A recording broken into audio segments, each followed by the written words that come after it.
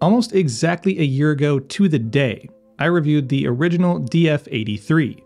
And today, I would say it's like deja vu, except the newest version, the DF83V, is basically unrecognizable in every way. Beyond the fact that it's single dosing, low retention, and has 83mm burrs, there really isn't much beyond the name connecting it to its predecessor. I mean, there's really not a whole lot of room to debate that the DF line of grinders since the original release of the DF64 has been a bit of an industry disruptor, providing highly sought-after features like RPM control, coded burrs, and now plasma generators at an affordable price point. So the question that remains, the one that's been hanging over all of our heads, is can the DF83V continue their streak of making improvements and really keeping up with industry trends? Well, that's the question I aim to answer today. So in this video, I'll get into the ins and outs of the DF83V, covering it from its build to its burrs, and everything in between. And of course, in the spirit of full disclosure, the folks at Me Coffee sent me this grinder without any expectation or participation in the content of this review, and only asked that I link to them down below if you're interested in learning more or picking one up for yourself. But before we get into the new hardware, a quick word from this video's sponsor, Standart Magazine. If you're into coffee, its culture, and learning about the world around it, Standart Magazine is the perfect addition to your brew bar or coffee table.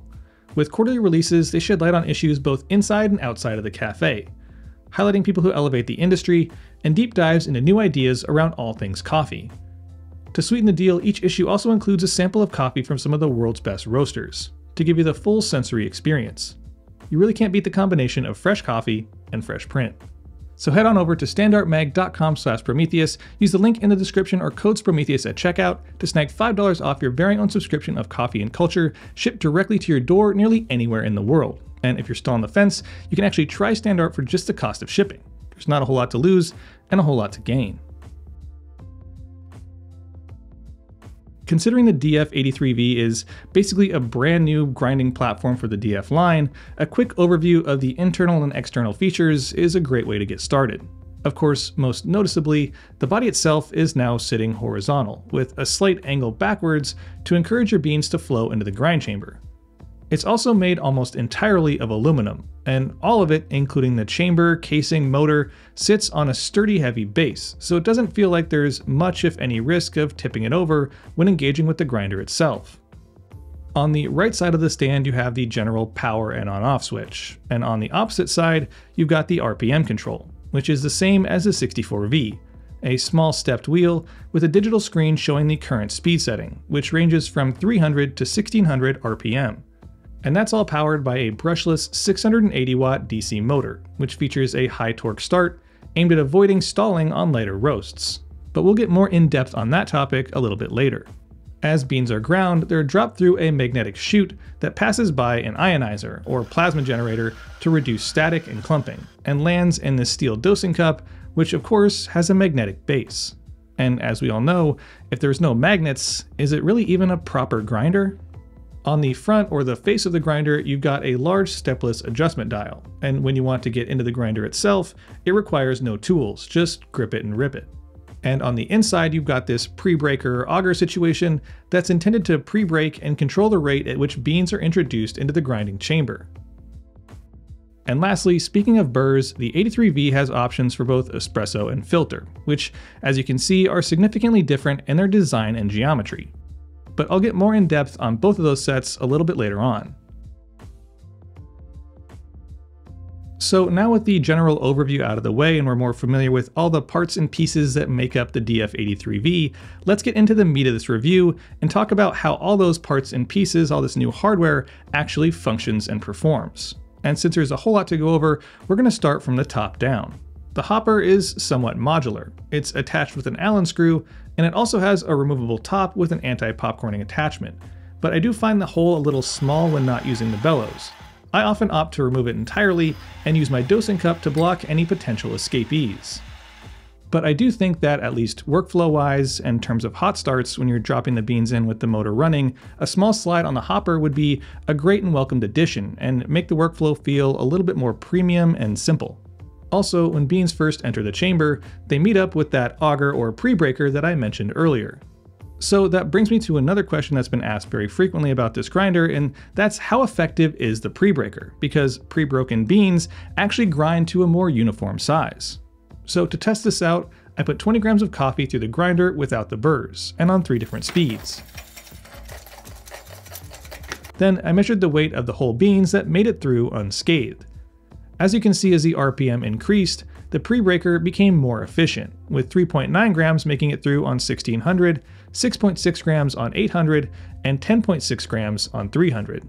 And speaking of beans making their way into the burrs, let's talk about the out-of-the-box alignment, because there was some concern over the 83V going back to using springs to hold the carrier versus the original 83's waveform washer, which fixed its overall alignment issues. And considering that the 83V has 2 burr options, I checked with both sets, and found, at least with this unit, the burrs are very well aligned, and required no adjustments or shims even after a swap back and forth. And of course the swap itself is very simple, taking just a few minutes, and because they've come to terms with users wanting to have a variety of burr options, they've designed the grind setting knob to have an adjustable 0. So once your new burrs are in, slowly adjust finer until they begin to chirp. Then slightly back off and turn off the grinder. Loosen the dial with the included Allen wrench. Adjust your dial to just before the chirping point, tighten the dial back down, give it a quick test to confirm correct placement, and you're set with a new 0. And this feature, at least to me, is a small but meaningful addition that surprisingly not a lot of grinders have. One feature though that has become very widely popular is RPM control, but unfortunately I can't say that the 83V hasn't stalled or jammed over my time using it. But to reduce the likelihood, hot starts are your best bet, though they aren't guaranteed, especially at lower RPMs and with finer grind settings. And in most cases of stalling, it tends to be powered through with just a short pause, or a quick adjustment courser, but in the cases that it's not, thankfully it is an easy grinder to open up and clean out. Since the grinder itself has been fully redesigned to allow the burrs to sit vertically and also includes a plasma generator, one of the big questions is retained grinds. So I ran a handful of tests both on the espresso and filter sets at 300 and 1600 RPM, and also with and without RDT. As you can see, the retention numbers regardless of RPM or burr set rarely deviate from 0.1 of a gram with RDT. But without a spritz of water, the range of retention opens up quite a bit wider, with a minimum of 0.4 grams and a max of an entire gram. Of course, if you opt to use the bellows, which I don't generally enjoy, you can consistently get true 0 retention. But personally, I'll be sticking with RDT for a few reasons. For one, it seems to be just slightly more effective at reducing static buildup in the chute, but RDT does make a clear difference in the dosing cup. Also, I find it a relatively unattractive and awkward looking addition to nearly every grinder. And finally, to thoroughly clear out the dead space, it needs a few solid taps, and I find it often just kicks a burst of air into the dosing cup, which kicks up grinds around my workspace. Speaking of workspace comfort, let's talk about noise, because that's always a hot topic when it comes to grinders, and for what it's worth, the 83V hits similar peaks when grinding to its predecessor, with around 85 decibels at 1600 RPM and 75 decibels at 300. And finally, amidst all the seemingly quality materials, there are a couple of cheap points that are hard to miss, like the odd reflective sticker used to mark the dial center, and the double-sided tape used to hold the magnet on the bottom of the dosing cup. That for me fell off only after a few days of use. Alright, now that we've got the hardware out of the way, let's get more in depth on the burr differences and the coffee that they produce. Both available stock sets of burrs are DLC or diamond-like carbon coated, which reduces friction, or in the case of grinding, heat, and increases hardness or overall lifespan. And as I mentioned earlier, both sets are pretty different in terms of their cutting geometry. The filter burrs have a lot less variance in blade height and angle, which somewhat resembles a unimodal design. This results in less fines, which creates more clarity and brightness in the cup and reduces the balance and body. The espresso burrs are more or less a classic bimodal design that produces more fines and has a wider range of usability. This essentially means the cups produced are more complex, balanced, and textured, with a notable reduction in clarity and brightness. Basically, if you're looking for a more standard traditional style of espresso, these are the burrs for you. And also, the espresso burrs are capable of grinding for basically any and all brew methods, producing tasty, highly complex, and full-bodied filter coffee, but the filter burrs can't grind fine enough to produce a traditional style espresso, though I did have some tasty turbo shots from them, but they weren't pretty. And even though both stock sets of burrs were plenty capable, they did leave me feeling as though they weren't putting everything on the table, or I guess in the cup in this instance. So any SSP set would be a worthy upgrade for those willing to make the significant additional investment. In the end, as I sat down to organize and put together my thoughts on the DF83V, the first thing that came to mind was it felt like they put some serious thought into it. And compared to the original, this doesn't seem like an upgrade or just a new version, but more so a brand new grinder, which shows a continued effort in producing the grinders that the coffee community wants and is asking for.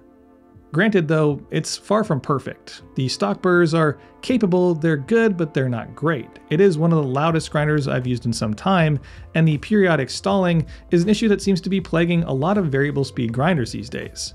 But weighing that against its $800 price point, which, considering its hardware and functionality, puts it in a pretty small field of available grinders.